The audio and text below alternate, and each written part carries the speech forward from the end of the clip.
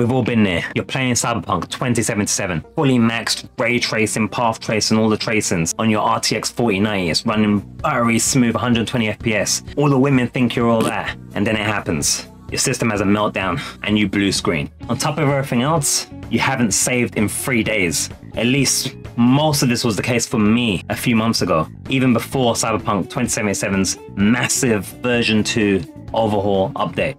So why am I telling you all of this? Well, you see, Philippe I'm just gonna accept I got it wrong and say sorry in advance. Piersinski, lead scene programmer at CD Projekt Red, warns that the upcoming 21st of September version 2 update, finally, GTA police chasers.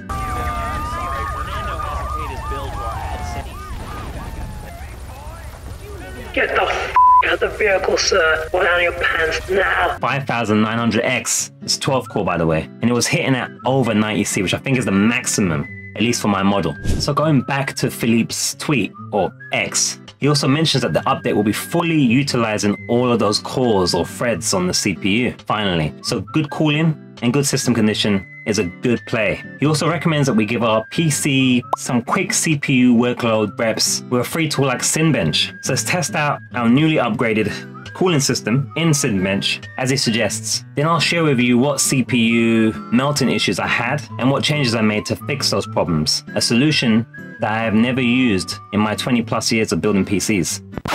Alright, so my system's currently running obviously and it's at 69 Celsius. We're gonna go and get this Cinebench. Gonna get it from Windows Store here. Cinebench Maxon. Looks like it's free. Let's grab it, get that installed. Alright, it's installed.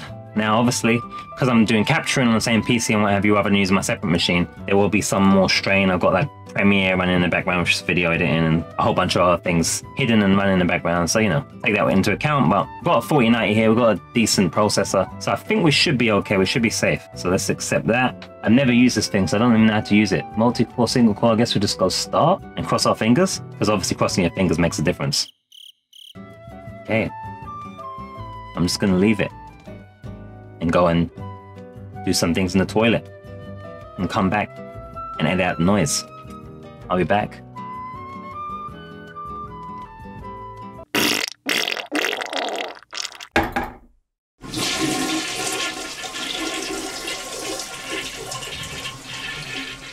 A few moments later. Oh, still going. Okay, cool. Might as well bring up the temperatures here as well. Put it over. I'm sure it's in the app already, but yeah. How long do we have to go? I guess it's almost done. I'm not gonna say too much because I'm probably gonna remove or speed up the majority of this anyways. So, we finished? Oh, okay. We're going for a whole bunch of other scenes. Alright. Just notice it looks like there's a timer at the top, so we've got 5 minutes of this left. So I'll be speeding that up, but yeah, I guess I'll mute.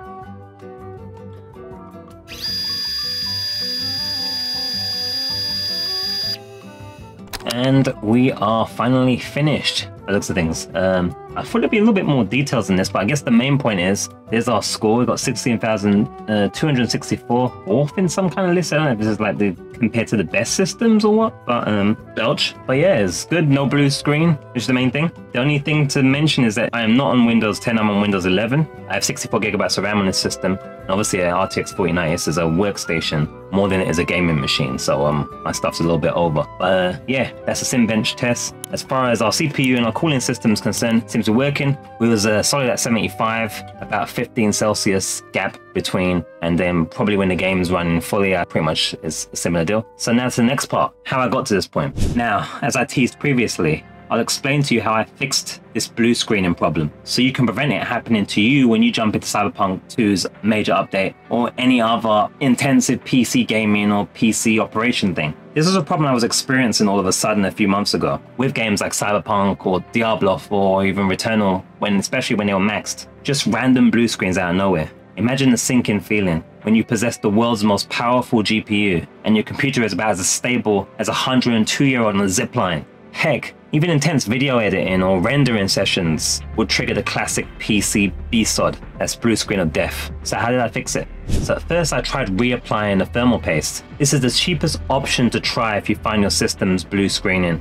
It simply requires you to remove the cooling solution from the CPU. In my case, a fan cooler, clean the CPU and the cooler, and then simply reapply some thermal freshness. Just remember, make sure that your system is warm before removing the cooling system, as it can otherwise rip out the CPU with it at the same time while the locking mechanism is still down on the pins, which could result in damage to your CPU, and these things are not something you just go down to your local shop to repair. Or best case scenario, you'll have to end up pushing the pins back into place, as was the case for me because they were kind of burnt out of shape with the thingy, so they'll be bent and you can just kind of push them into place. You don't want to have to go through that. Make sure it's warm first so that it slides off nice and easy.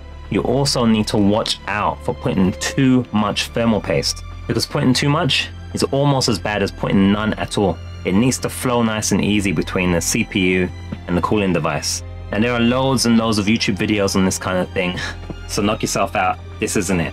After doing this, while it did drop the temperature down a little bit, it seemed like with the addition of the Goliath that is the 4090, my CPU just wasn't having it anymore. The next thing I did was decide to change the cooling system itself. Now obviously I did a few other things prior to this, but we're just focusing on the hardware side of things. I already identified that it wasn't a software thing, we're in safe mode and that kind of thing. So without making this video heavily technical, because it's not really meant to be that, it's kind of more like a hybrid story entertainment type of thing. Maybe, I don't know, I'm trying. You essentially have two options, a fan cooling solution and a liquid cooling solution. Actually, there's also a hybrid, to use a hybrid word again. There's systems that have both fan and liquid.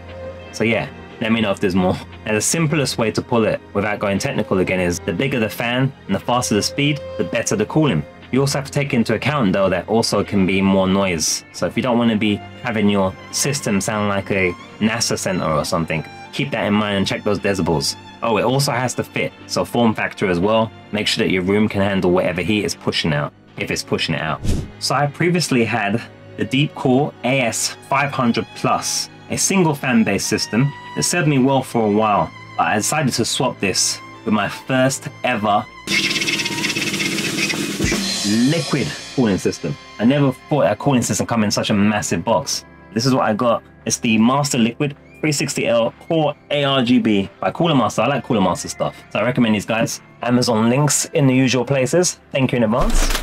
So this system obviously has 3 fans at 120 mm, and it also comes with fancy ARGB. You know us gamers with our RGB, everything has to be RGB, everything. We even have boxes that are RGB and knickers that are RGB, because that's just how gamers do. It's that stereotype, right? Stereotype gamer lights. Everything has to come in RGB, no exception with your fans. So this solved my problem, and it even survived through all of the ridiculous, hideous, high humidity, unique UK heatwave weather that we got in the last few weeks as well. Horrible, yeah, so it definitely works.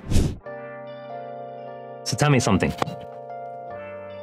Do you think my system's going to be able to handle Cyberpunk's new update? More importantly, is your system ready for Cyberpunk 2077's number 2 update? What CPUs and GPUs are you guys running right now? Have you recently upgraded? Are you going to upgrade? Has your face ever been melted? Share all these wonders with us below, and check out all the CP 2077 stuff that we have on the screen for you chombers. I'm out of here.